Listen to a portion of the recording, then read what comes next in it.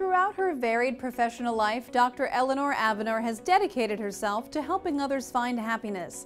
After 35 years as a teacher and counselor working in a crisis center, she decided to pursue psychotherapy, a field she has thrived in as the founder of her own private mental health care practice since 2007.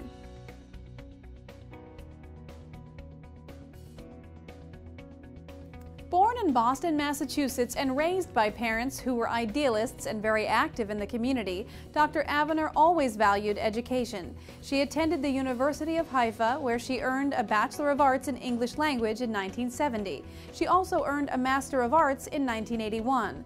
By 1990, she had received Doctor of Education from the University of New Mexico. She later completed coursework in redecision therapy at Southeast Institute in North Carolina and psychotherapy at the School of Psychotherapy at Rambam Hospital Medical School. Dr. Avinor also holds a Master of Science in Psychotherapy from the University of Derby in England.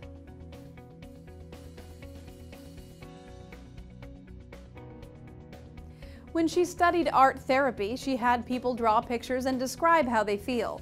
She realized she was writing a lot of work for pictures that were not hers, so she asked people to draw or donate pictures. She tried it out and then used their pictures, but then started to draw her own.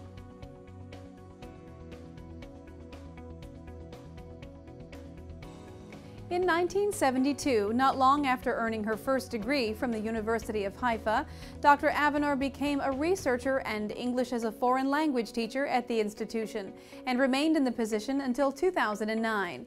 In 1990, she became the academic director and head of the department at KEG Cards International. KEG Cards being the therapy tool she created to help those who need to feel better emotionally. They are two-sided cards. On one side are pictures and on the other are questions to be asked by therapists or counselors to get to the core issues of the client. They have since become used worldwide.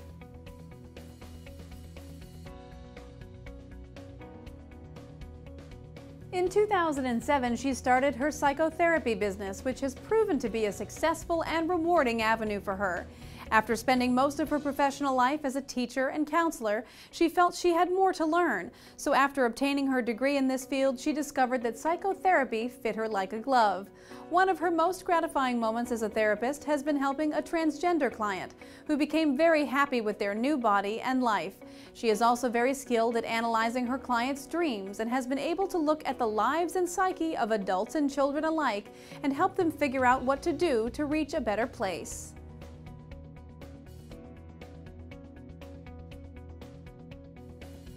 When she retired from teaching, she was able to devote more time to psychotherapy and developing her KEG cards. So in many ways, her big break in the second half of her career was simply getting older and being able to retire.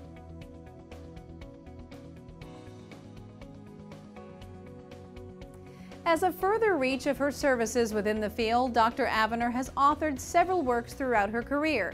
Most recently, in 2017, she wrote "Surely There Is Not Enough" for Psychology and Behavioral Science International Journal, and in 2006, authored the paper "CMC Among Multilingual Students of English for Academic Purposes: Linguistic and Sociolinguistic Communicative Factors in Online Written Responses." Additionally, she co-authored Circassian Israelis: Multilingualism as a Way of Life, Academic Difficulties and Early Literacy Deprivation: The Case of Ethiopians in Israel, and A Description of Language Attitudes and Achievements of Russian Immigrant Students at Haifa University in 1995. For the University of New Mexico, she wrote A Study of the Relationships Among Multilingualism, Learning, Style, and Cognition in 1993.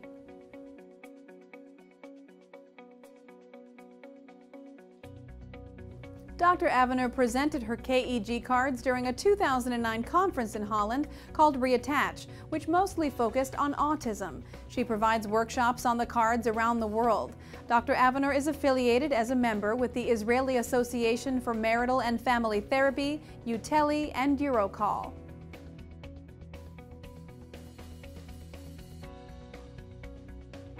She was recognized in 2000 for her work and dedication with Rector's Committee grant to create Internet modules for foreign language courses.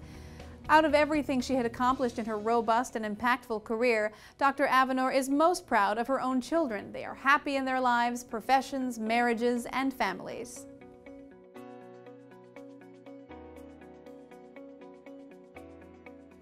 With 47 years of professional experience, Dr. Avinor leaves behind a legacy of empathy, compassion, hard work, and significant contributions to her field. She urges the younger generation and aspiring professionals to not give up and always persevere in the face of challenges.